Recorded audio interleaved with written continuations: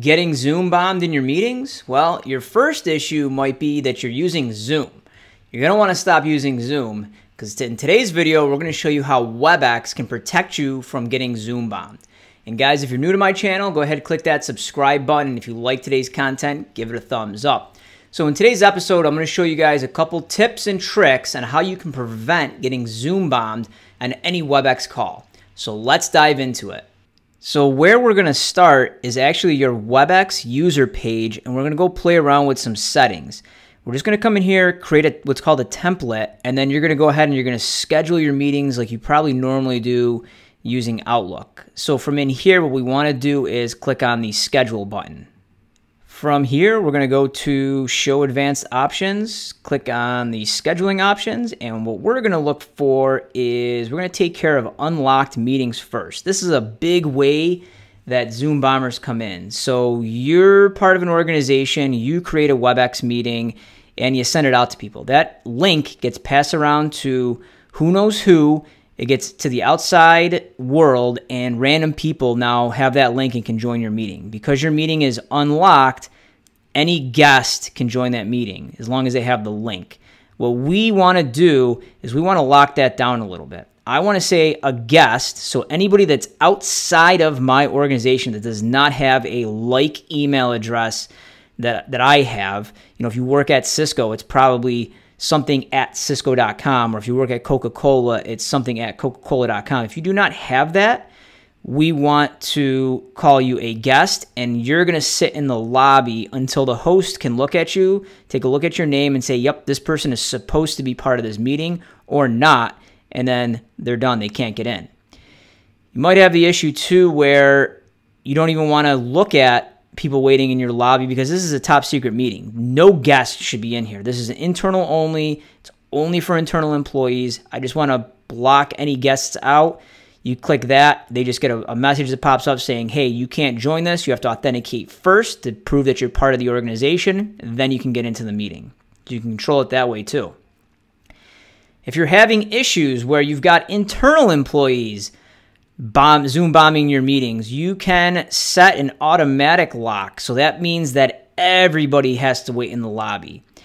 I could see this being useful in schools where you've got students from other classrooms that, yes, they have the same email address as everybody else, so they technically can jump in. They are not guests, but they shouldn't be in that room. So I can automatically lock my meetings either after 5 minutes, so I've got passing time. People can come into the meeting. Or I could say, I want to lock it from the get-go. I don't want anybody coming into this meeting unless I admit them. And in that case, we'll set that to 0. So that way, it's just completely locked. And me as the host, go in, take a look at who should be there, and admit those people in. And then the last option here, and we'll go through these. We'll show you how to create this template here and what this actually does, is we have attendee privileges. And I can go in here and I can edit this. And one of the attendee privileges, and a lot of times what happens with Zoom bombing, is people just start sharing random content either by accident or maliciously. I want to disable sharing content. So if I have that unchecked, what happens is nobody can share except for the host. But if the host during the meeting wants to allow somebody to share, they pass the Webex ball to the person that they want to share, and now that person has the share option and they can share their screen. Once they're done sharing, the host can take that ball back, or the host can give that to somebody else. This is actually the way that Webex used to be, and then we kind of opened it up a lot more to allow the freedom of sharing. But if you're having issues with Zoom bombers and you have people jumping on and sharing what they aren't supposed to, or maybe just people doing it by accident, you can disable this right inside the template here. So why don't we pick one here, and I'll show what the guests wait in lobby. So again, this is regular users, people that are part of my organization, they can come on, but anybody else that's a guest, you're going to go ahead and you're going to sit in the lobby till I admit you. Now, what I can do here is I can actually save this as a template, so that way in Outlook, we can just call this template up, and it automatically knows that we want that option checked. So I'm going to go ahead and click Save as Template, and we'll call this one Guest Lobby. Guest Wait in Lobby. Click OK, and now I have a new template created. So let's go over to Outlook, and show you how to create this meeting. So I've got a brand new Outlook invitation set up right here, and we're going to go ahead and we're going to add a Webex meeting to it. Up at the top here, meeting template. I don't want to pick the default because the default had stuff on it checked that I didn't really want. So what I can do is I can click that and go to guest lobby. That means that all my guests now are going to be waiting in the lobby for me. And I can go ahead and click OK. And now that meeting is in here. So let's go and take a look at what happens when a guest tries to join this meeting. So it's time for the meeting. I clicked as the host on the meeting link. You can see me in here as the host. And let's go try being the guest and jumping on this meeting. And we're on the guest computer right now. And what we're going to do is we're going to go ahead and say join meeting as the guest here. Now you can take a look that it says you can join this meeting after the host admits you. So I'm going to go back over to the host now, and we're actually going to admit this person. In the top right corner, we can see that Dave is waiting. I'm going to go ahead and click on admit. And now we see Dave inside the meeting here. If I go back over to Dave's computer, we can see that Dave is in fact in this meeting right now. Now let's try a couple other settings. So back over to my user page on Webex here, we're going to scroll down again, and we already have this one template created where guests wait in the lobby until hosts admit them. Let's just take a quick look and see what happens when I click on guests can't join this meeting. Again, we're going to save it as a template, and we're going to call it no guests. And let's go create the meeting and show you guys what it does. Okay, so we're going to click on the Add Webex ball again inside of Outlook, and this time I don't want any guests, so I'm just going to click on the template that says no guests and click OK. Send this out, and then let's get into this meeting and see what happens to a guest. Now I'm going to go ahead and join as a guest into this meeting because I got that meeting link, and the first thing you're going to notice here is that it pops up and it wants me to authenticate myself. So I put in here, you know, Dave North 3@gmail.com, some bogus information, click next, and it wants to authenticate me on our single sign-on authentication here. I don't have an account, I can't get in, and it's not going to allow me to get into the meeting because of this. So that's what happens when you select the option of no guests can join this meeting.